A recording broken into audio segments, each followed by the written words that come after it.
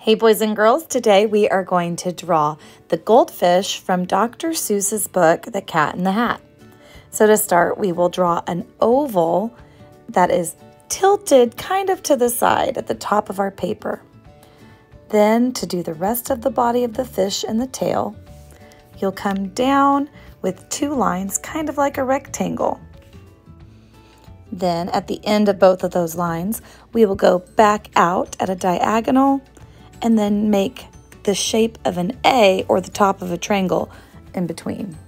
Next, we will add the fins at the top of the fish by doing kind of a curved letter M on the top.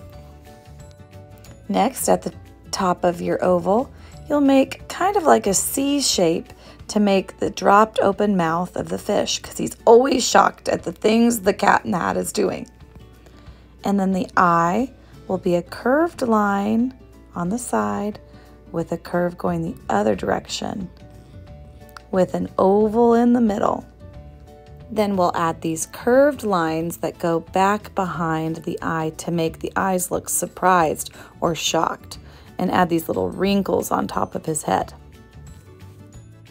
And then under that M fin, we'll do some curved lines that go straight down with another M line underneath to make his hand or his fin. And then two lines going straight out and then up with a W shape to make the fin. Next, underneath the arm, we're going to make an oval around the fish, kind of like a hula hoop.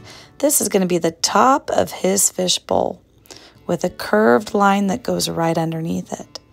Then we're going to swoop it out on both sides and then add some curved lines for the water inside the fish bowl. Then you can grab a Sharpie or a black marker or a crayon to outline everything that you have drawn for your fish. This is something that Dr. Seuss does in all of his pictures. He likes to color with bright, solid colors, and then he likes to do what's called contouring to outline objects so that they really pop.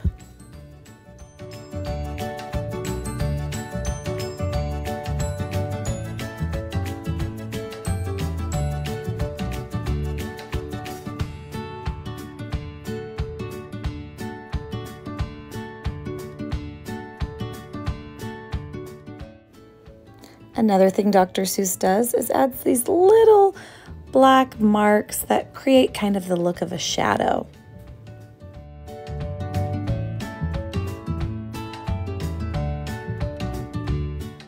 Now it's time to color. I like to use orange and yellow to color in my goldfish, and then add some accent colors on the fish bowl. I like to color the fish first, and then when I color the bowl, I like to bring the blue of the bowl over the fish where the glass is covering it to make it look like it is behind it. And there you have it, your goldfish from The Cat in the Hat. Great job, boys and girls.